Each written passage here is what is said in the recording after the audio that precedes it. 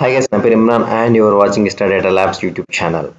Guys, ఈ new series అయితే start చేస్తున్నాము. That is scenario based interview questions.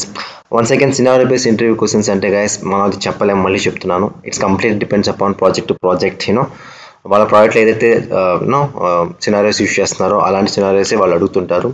It's completely we can't predict A scenario question వస్తుంది అనేది మనం చెప్పలేం. బట్ ప్రిడామినెంట్లీ ఎక్కడైతే ఎక్కువ అడుగుతున్నారో అవి అనేది కవర్ చేస్తున్నాను గైస్. ఓకేనా, once again just be prepared well with subject.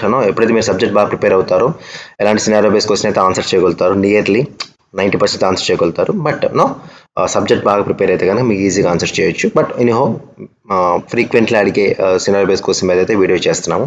ఇది ఒక సిరీస్ లాగా అనుకోవచ్చు. సో నా first question is how to change access dynamically without adding other visuals. So ఇది రియల్ టైంలో కూడా బాగా యూజ్ చేసే టాపిక్ ఇది. నాట్ ఓన్లీ ఎందుకంటే ఇది సినారియో బేస్ క్వశ్చన్ ఎందుకు ఫస్ట్ అర్థం చేసుకోవాలి. ఎందుకంటే ఇది రియల్ టైంలో కూడా ఈ ఫ్యూచర్ మనం బాగా యూజ్ చేస్తుంటాం. ఓకే, అంటే మనం ఒక విజువల్స్ ఉంటుంది. సే ఎగ్జాంపుల్ ఒక కాలం చార్ట్ అనుకుందాం. ఓకేనా, కాలం చార్ట్ అనుకుందాం. ఒక కాలం చార్ట్లో మనకి ఇటువైపునో సేల్స్ ఉంటాయి, ఇటువైపు మనకి సెగ్మెంట్ లైక్ ప్రోడక్ట్ కానీ కంట్రీ కానీ ఉంటుంది. సో ఇక్కడ కంట్రీ వైజ్ మనకి సేల్స్. ఓకే, పాయింట్ అర్థమైందా, మన కంట్రీ వైజ్ సేల్స్. సో ఇప్పుడు మనకి ద సేమ్ థింగ్ మనకి ఎలా అనుకోవాలి, మనకి ఇప్పుడు కంట్రీ వైజ్ సేల్స్ అనుకో, స్టేట్ వైజ్ సేల్స్ కావాలి. So example assume state wise, ST అంటే స్టేట్ అనుకుందాం. ఓకే, స్టేట్స్ వైజ్ సేల్స్ కావాలి. సో ఇక్కడ మనం ఏం చేస్తున్నాము, ఒక విజువల్ యాడ్ చేసాము, కంట్రీ వైజ్ సేల్స్కి ఒక విజువల్ అండ్ స్టేట్ వైజ్ సేల్స్కి ఇంకో విజువల్ యాడ్ చేసాం. సో ఇది అడిషనల్గా ఇట్లా యాడ్ చేయడం వల్ల ఎక్స్ట్రా స్పేస్ కూడా మనకి కన్జ్యూమ్ అవుతుంది అనమాట. మనకి పవర్ బై క్యాన్వాస్లో ఎక్స్ట్రా స్పేస్ కూడా కన్జ్యూమ్ అవుతుంది. ఒక కేటగిరీకి 2 విజువల్స్ యాడ్ చేస్తున్నాం. అంటే ఇక్కడ అంటే 2 categories here 2 visuals. Okay, sorry for the point, 2 కేటగిరీస్కి 2 visuals. అలా కాకుండా ఒకే విజువల్లో 2 కేటగిరీస్ని డైనమిక్గా ఎలా స్వాప్ చేయొచ్చు అనేది మనకి ఇక్కడ పాయింట్ అనమాట. ఓకేనా, సో ట్రస్ట్ మీ ఇది రియల్ టైం బాగా యూజ్ చేస్తారు. అందుకే ఇది frequent loss scenario base question అయిపోయింది. దీన్ని మనం ఫీల్డ్ పారామీటర్స్తో చేస్తామండి. ఓకేనా, లెట్ మీ అరేంజ్ దిస్. దీన్ని ఫీల్డ్ పారామీటర్స్ అనే కాన్సెప్ట్ మనం యూజ్ చేస్తాం. అది ప్రివ్యూ ఫ్యూచర్లో ఉంది. సో మీకు ఫీల్డ్ పారామీటర్స్ అంటే ఏంటి, దాని గురించి ఏంటి అనేది నేను కంప్లీట్గా వీడియో అయితే చేశాను. ఓకేనా, 2-3 months back, I think I'm not sure about exact date. So అదైతే చేశాను, ఒకసారి మరి చూడండి. చూస్తే మీకు ఈజీగా అసలు ఫీల్డ్ పారామీటర్ కాన్సెప్ట్ ఏంటో అర్థమైంది. సో మీరు ఇక్కడ గుర్తుపెట్టుకుని ఎప్పుడైతే చేంజ్ యాక్సిస్ డైనమికల్ అని రాగానే జస్ట్ ఫీల్డ్ పారామీటర్స్ అనే వర్డింగ్ యూజ్ చేయండి. ఇక్కడ వర్డింగ్ అనేది చాలా ఇంపార్టెంట్ ఇంటర్వ్యూలో. అట్లీస్ట్ మీరు ఆన్సర్ చేయకపోయినా ఇట్లాంటి చెప్తే కనుక ఇంటర్వ్యూయర్కి okay he know something, at least he's trying to answer something అనేది ఒక పాజిటివ్ ఫీడ్బ్యాక్ అయితే పడుతుంది, ఆ పాజిటివ్ ఇంప్రెషన్ అయితే పడుతుంది. సో ఎప్పుడైతే మీరు I don't know the answer అని బ్లైండ్గా చెప్పకండి. Okay, now get in to the subject. Okay, so ఇప్పుడు నేను మీకు డెమో చూపిస్తాను. ఓకేనా, ఈజీగా అర్థమైంది. ఓకేనా, ఫస్ట్ ఇది నేను power by desktop data set ఏదైనా తీసుకోవచ్చు. మనకి ఇక్కడ సబ్జెక్ట్ అనేది ఇంపార్టెంట్. ఓకే, ఇప్పుడు నేను మీకు చూపిస్తాను. నేను ఇక్కడ సింపుల్ అండి, ఒక కాలం చార్ట్ తీసుకున్నాను. ఒక కాలం చార్ట్లో ఇక్కడ నేను కంట్రీ తీసుకున్నాను. ఓకేనా, country wise sales. Okay, so ఇక్కడ చూడగానే అర్థమవుతుంది ఏ కంట్రీకి ఎక్కువ సేల్స్ ఉన్నాయో ఈజీగా మనకి అర్థమవడానికి, అనాలిసిస్ చేయడానికి మనం ఇది తీసుకున్నామండి. ఓకేనా, సో ఇప్పుడు సిమిలర్గా నాకు సేల్సే కావాలి, బట్ ప్రోడక్ట్ వైజ్ సేల్స్ కావాలి. సో ఎగ్జాంపుల్ ఇంకోటి తీసుకుంటున్నాను కాలం చార్ట్. ఓకే, సో నా కాలం చార్ట్ తీసుకొని ప్రొడక్ట్ వైజ్ సేల్స్ తీసుకుంటున్నాను, ప్రొడక్ట్ సేల్స్ అండి. ఓకే, సో ఇప్పుడు నాకు 2 విజువల్స్ వచ్చేసినాయి. సో ఇలా రావటం వల్ల ఏంటంటే ఓకే బాగానే ఉంది చూడటానికి, బట్ ఇక్కడ మనకి వచ్చే ఇష్యూ ఏంటంటే మనకి ఇక్కడ స్పేస్ కన్జ్యూమ్ అవుతుంది, చూసారా. సో ఇక్కడ స్పేస్, దీని స్పేస్ అఫ్ కోర్స్ ఈ విజువల్ ఎటు ఉంది, బట్ క్యాన్వాస్లో మనకి స్పేస్ కన్జ్యూమ్ అవుతుంది.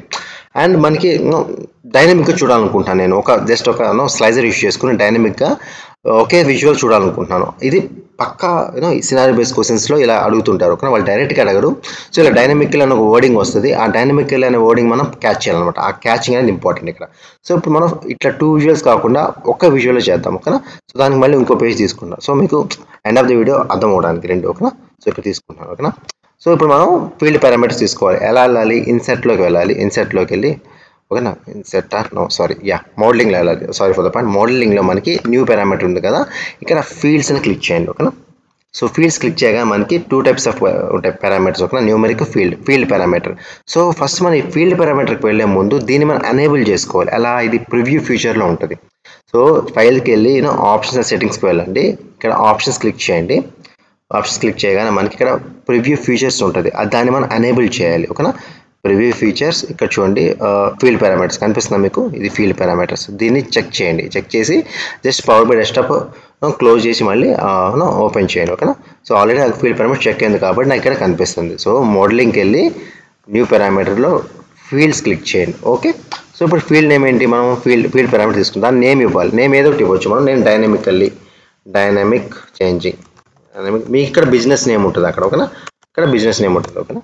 సో ఇక్కడ మనం ఫీల్డ్స్ యాడ్ చేయాలి. ఏ ఫీల్డ్ యాడ్ చేద్దాం అనుకుంటున్నాను నేను ఇక్కడ? ఇందాక కంట్రీ యాడ్ చేశాను, చేసాము ఇందాక. దాంట్లో ఇక్కడ ప్రోడక్ట్ యాడ్ చేసాం, అంతే కదా? చూడండి ఇక్కడ 2 యాడ్ చేశాను. సో కంట్రీ, ప్రోడక్ట్ అనేది 2 ఫీల్డ్స్ ఇక్కడ యాడ్ చేశాను. ఇక్కడ చూడండి, మీకు పేజ్ నెంబర్ 4 చూపిస్తాను. ఓకే, 1 సెకండ్ లోడ్ అవుతుందండి. సో పేజ్ నెంబర్ 4లో మనకి country wise sales, product wise sales. So మనకి అందుకే 2 కేటగిరీస్ ఒకే విజువల్ చూడాలి కాబట్టి మనం చూస్తున్నాం. ఇక్కడ మనకి ఒక స్లైజర్ వచ్చింది. ఓకే, ఒక స్లైజర్ వచ్చింది, చూద్దాం, నో ప్రాబ్లం. సో ఇప్పుడు నేను సేమ్ యాడ్ చేస్తాను. కాలమ్ చార్ట్లో కంట్రీ వైజ్ సేల్స్. ఓకే, మనకి ఇప్పుడు ప్రోడక్ట్ వైజ్ సేల్స్ కావాలి. సో జస్ట్ క్లిక్ చేద్దాం, వర్క్ అవుతలేదు. So nothing is happening. So ఇక్కడ స్టిల్ మనకి కాన్ఫిగర్ అయితే మనమైతే క్రియేట్ చేసాం, బట్ మ్యాపింగ్ చేయలేదు, అంటే కాన్ఫిగర్ చేయలేదు. ఒకసారి ఓపెన్ చేసి చూద్దాం ఏముందో. డైనమిక్లో క్లిక్ చేస్తే జస్ట్ మనకు ఒక డాక్స్ కోడ్ అయితే ప్రింట్ అయిపోయింది. ఇక్కడ డాక్స్ కోడ్ అయితే అయింది. ఇప్పుడు ఇది మనం ఇక్కడ యాడ్ చేయాలి ఈ విజువల్లో. సో ఏదైతే క్రియేట్ అయిందో ఇక్కడ మనకి చూడండి, ఇది క్లిక్ చేశాను కదా. సో ఇది ఉంది కదా, ఇది తీసేయండి, కంట్రీ తీసేసి జస్ట్ ఇది డ్రాగ్ అండ్ డ్రాప్ చేయండి. Enough. So our job is done here. ఇప్పుడు మనకి sales wise country wise sales వచ్చింది. అండ్ సిమిలర్గా మనకి ప్రోడక్ట్ వైజ్ సేల్స్ చూసారా, మారిపోయింది. ప్రోడక్ట్స్ ఇక్కడ మారుతుంది చూసారా. విటిటి, వేలో, అమెరిల్లా, మౌంటానా, కార్టెరా అని వస్తుంది. ఇక్కడ కంట్రీ క్లిక్ చేస్తే ఇప్పుడు కంట్రీ వైజ్ వస్తుంది. That's it. చూసారా. ఇప్పుడు మనం బ్యాక్ వద్దాం. ఇక్కడ మనకి 2 విజువల్స్ ఉన్నాయి. అలా కాకుండా ఒక సింగిల్ విజువల్లోనే మనం we are changing dynamical as per hour requirements అనమాట. ఇట్లా మనం we can do dynamical. So ఇది ఇప్పుడు మీకు అర్థమైంది ఒక విజువల్లో ఎలా డైనమిక్గా చేంజ్ చేస్తున్నాం అనేది ఇక్కడ మన యాక్సెస్ని. So compulsory interview question. So ఎందుకంటే ఇది ఫ్రీక్వెంట్గా యూస్ చేస్తుంటారు రియల్ టైంలో, ఈ మధ్య బాగా యూస్ చేస్తుంటారు. సో దట్స్ వై ఇది frequent asked scenario base question అయిపోయింది. సో ఒకసారి మీరు ప్రాక్టీస్ చేయండి, ప్రాక్టీస్ మీకు అర్థమైంది. ఇంకా మీకు ఫీల్డ్ పారామీటర్స్ డీటెయిల్ కావాలంటే వీడియో అయితే చేశాను, అది చూడండి. So that's all guys, this is all about how to change dynamically access in Power BI with field parameters is the answer. Once again, thank you for watching the video.